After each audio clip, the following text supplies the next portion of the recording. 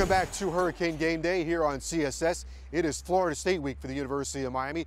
The Noles have an incredible secondary, so it's going to be a big game for Hurricane wide receiver Tommy Streeter, who so far is having an incredible turnaround season.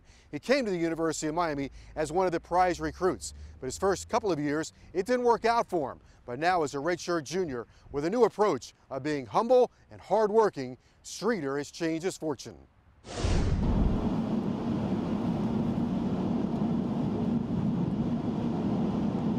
We headed to home, Miami Gardens.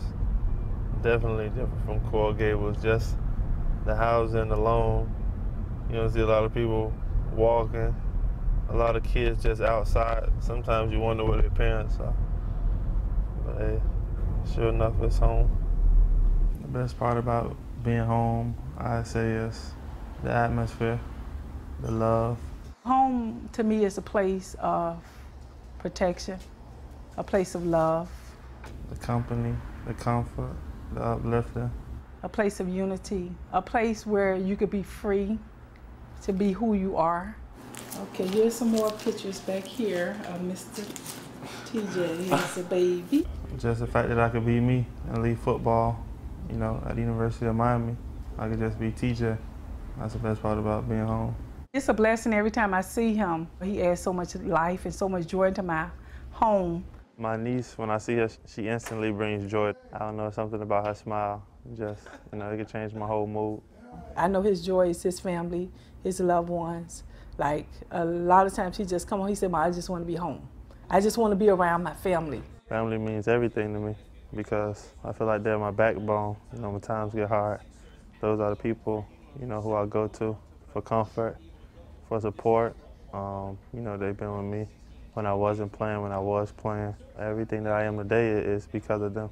He hadn't gotten a lot of opportunities, you know, based on whatever, you know, injuries or just his situation as a student athlete here. So he was a guy that just didn't have a lot of confidence in himself. I think he knew what he could do, but he just hadn't done it in so long.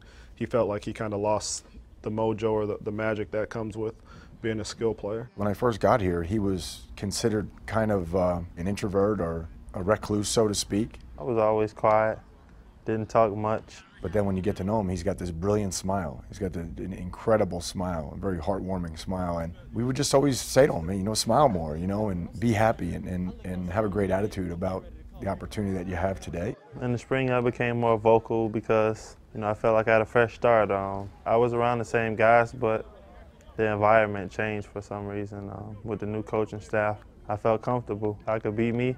Ultimately, it's incumbent upon the young man, the student athlete, in this case, Tommy, to say, okay, what choices have I been making? How has my attitude been towards the program and my skill development? And then ultimately, what do I need to change? I tried to set a little peek, they were running straight at me.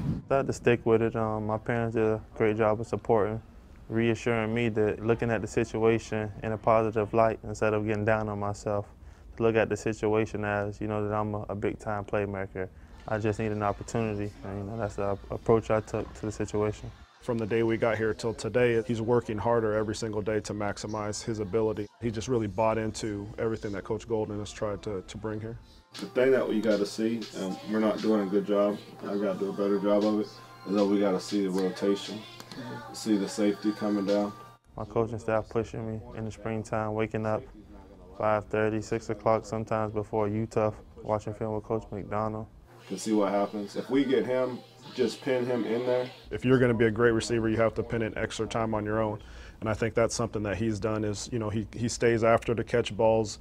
He comes early to catch balls. He watches more tape, and I think he takes this more serious than he's ever taken it before. Coach McDonald, he does a great job of, you know, challenging me day in and day out. And if I don't make a play in practice, to finish on the note where I do make the play, you know, I rep that play or run that route numerous of times, and to the point where I'm comfortable in it. If you want to capture the essence of his development and how his confidence developed, go back to Maryland and watch him catch the ball against his body, and then watch each successive game how he starts to trust his hands.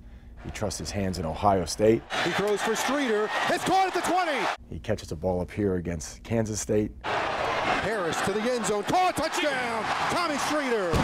He catches a back pad on the sideline against North Carolina. Harris throwing deep down the sideline. It is caught by Streeter. Did he hold on? Yes, he did. I guess North Carolina was kind of a breakout game for him. And then all of a sudden, as it happens in Miami all the time, you know, it takes on a persona of its own. Harris to Tommy Streeter. Touchdown, Tommy Streeter.